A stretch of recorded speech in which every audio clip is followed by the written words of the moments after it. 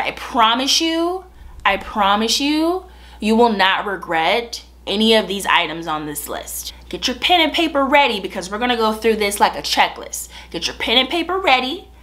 I will wait for you. A plunger.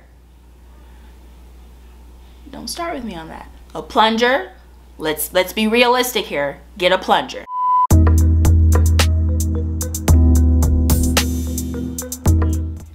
Hi everybody, and thank you so much for watching. If you are new to my channel, welcome. My name is Olivia and I hope this isn't the last time that you stop by. Be sure to subscribe before you leave, okay? So we're gonna hop right into this video and I'm gonna throw it back a little bit because for the last few months I've been noticing a lot of viewer activity on one particular video that I made over 3 years ago. This video right here. I will link it down below if you haven't seen it, but I made that video over almost 4 years ago while I was preparing for my first apartment. And you know what? It made me realize that a lot of people are either moving into their first apartment and or planning to move into their first apartment and want to do so on a budget. In this video, I'm going to be sharing with you the ultimate checklist for what you actually need for your first apartment. So if you are interested, get your pen and paper ready because we're gonna go through this like a checklist. Get your pen and paper ready. I will wait for you.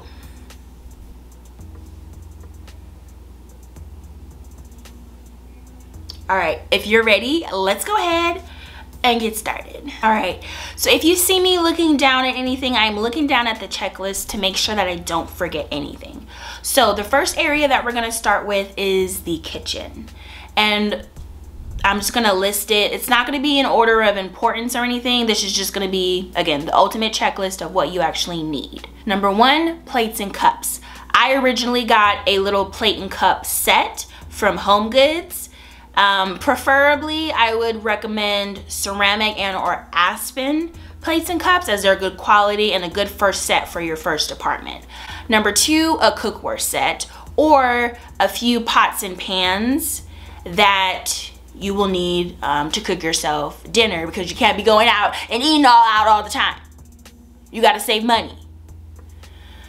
Utensils, silverware, cutting boards, oven mitts, food containers so that way you can put your food in the refrigerator and save it, a garbage can, a durable one, and a rug and towels for the kitchen. So I would recommend a rug for the sink so that way, you know, you can have a little cushion for your feet, something soft while you're doing the dishes because you will be cleaning while you're doing the dishes, so that way, again, it's more comfortable for you to be standing there for a while doing your dishes. And then specific towels for the kitchen because you want to, if you don't have a little, I guess this could be on the list as well, which is going to be like a dish rack for when you clean. If you want to hand clean a lot of your items and cookware, hand clean like pots and pans, you can put that on there to dry, and or again, specific towels for the kitchen so you can dry off your cookware sets and dishes and everything for that. These 4 items that I'm going to list are optional, but I think that they really come in handy if you have the budget to do so for your first apartment. I would recommend a toaster, a coffee maker if you're a big coffee drinker, a blender, which will come in handy if you're making a lot of home foods and home goods, and then a spice rack. I love a spice rack. I mean, you just whip it around, get the spice that you're looking for. You don't have to go through the cabinet and, you know, search around for the one you're looking for. It's just right there on the spice rack. Perfect and useful. All right, we're moving on to the living room. Lamps. You want to get yourself a pair of lamps. Traditionally, the setup that I normally have is a couch with a lamp on each side. So if that's something that you would like to have in your apartment, which is the normal, I would say it's pretty normal for that kind of set. Make sure you get light bulbs as well, but I would say lamps, a matching pair for each side of the couch. A coffee table doesn't need to be super big, but a coffee table will work wonders. Side tables to put the lamps on. Okay, so a side table like this, I got this from, if this works for your particular couch that you have for your first apartment, I got this from IKEA for, I don't know, 10, 15 bucks, I believe, and I got two of them. So you can buy really cheap side tables that will work well, and it's a good, you know, has a lot of space. So make sure you get side tables. An ottoman to put your feet on. If your couch doesn't already have an ottoman or a laying area attached to it, an ottoman has come in handy and has been very nice to have.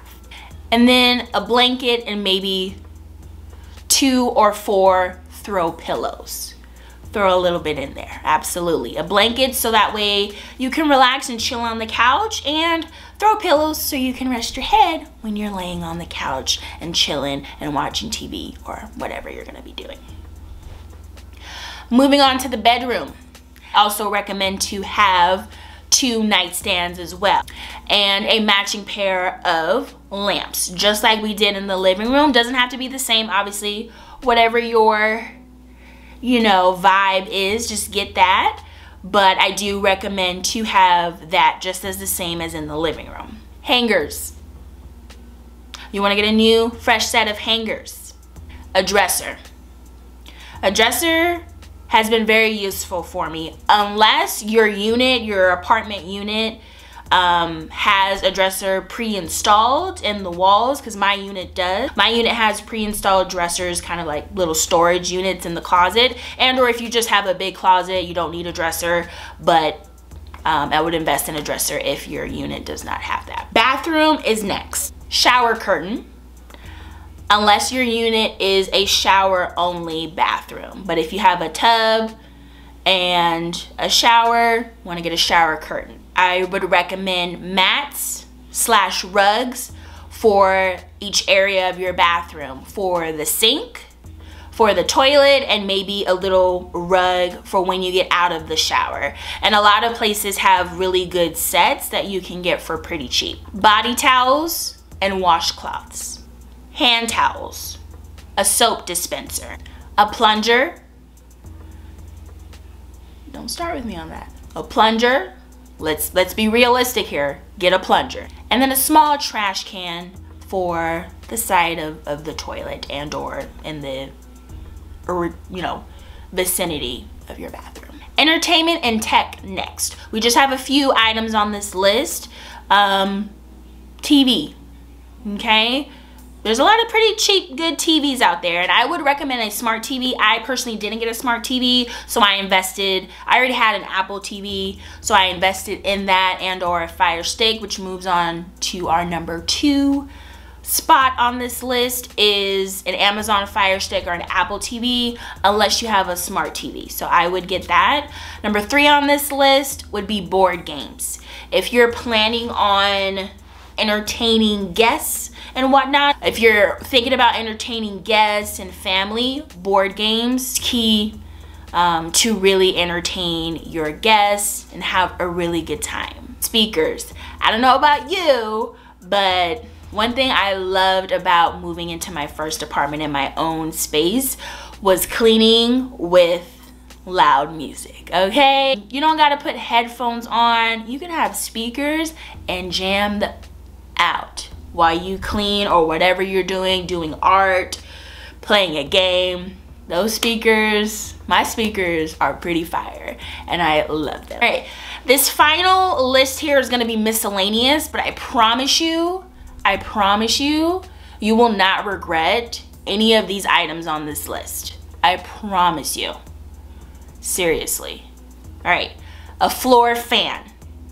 If your apartment does not have ceiling fans, or even if it does, I have about 2 or 3 floor fans. I live in Arizona, so it gets pretty hot here, and I don't want to have the air on all the time to, you know, it can be expensive, right? So we don't want to have the air on all the time. So floor fans really help. An ironing board. Get you an ironing board. I remember when I was younger, I used to iron on the bed. We're grown now, okay? We're grown. Get you an iron board. A laundry basket, because you're going to be doing your laundry. If you didn't do it before, reality check. You're going to be doing your own laundry. So get a laundry basket, maybe get a few. Maybe I have one for the clean clothes that I'm going to be folding and one for the dirty clothes that need to go into the washer and dryer. So you can buy those pretty cheap at like Walmart, or yeah, pretty much. A printer with fax capabilities.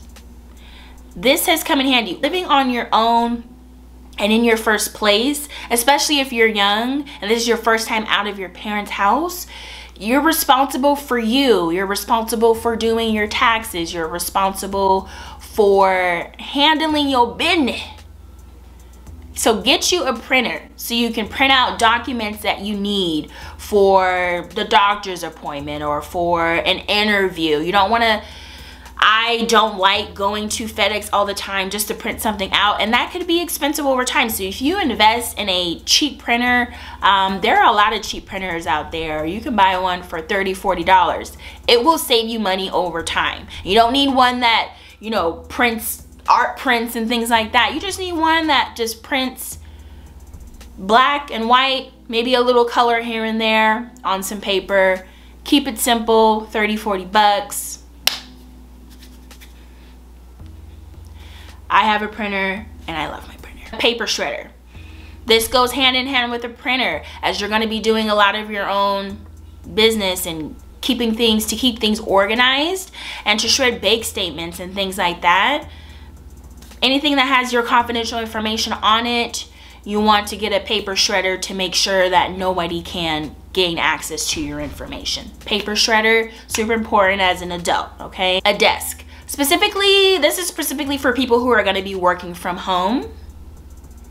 Get you a desk. I got mine from IKEA and it wasn't very expensive, so get you a desk and chair for whatever area that is going to be in your apartment. Everybody's apartment is going to be maybe a little bit different, but a desk and chair. Coasters. This goes hand in hand with the entertainment list earlier that we discussed. If you're going to be entertaining guests, family, having family over and friends, you want coasters so that way your tables won't get tarnished and damaged, and it looks nice, and you know, get that grown feeling on, you know. Get you some coasters. Our final section here are going to be great places to shop to get a lot of the items that we talked about here in today's video. So this again isn't any order of importance, but just remember that Target isn't the only place that you can shop. Target can be expensive.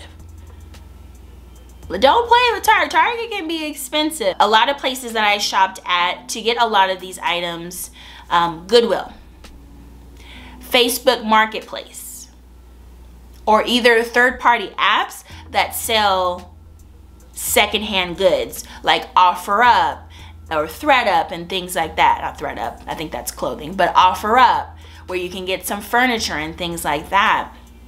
Walmart, of course, Target, and Amazon. I personally wasn't really into Amazon a few years back, and now I am. But shopping online can be sometimes a little difficult. But if you're gonna get furniture on Amazon and things like that, make sure you're looking at measurements. Get your tape measure out, measure things before you buy stuff on Amazon, especially furniture and whatnot. But Amazon is also a good place to shop. That concludes the video today. I hope that you all have your checklist. Again, this is the ultimate checklist of what you need and what I actually needed when I moved into my first apartment. So I hope you learned something from this video. Be sure to subscribe, like this video, and comment down below maybe some other videos you'd like to see from my channel in the future. And I really hope to see you guys next time. All right, take care. Bye.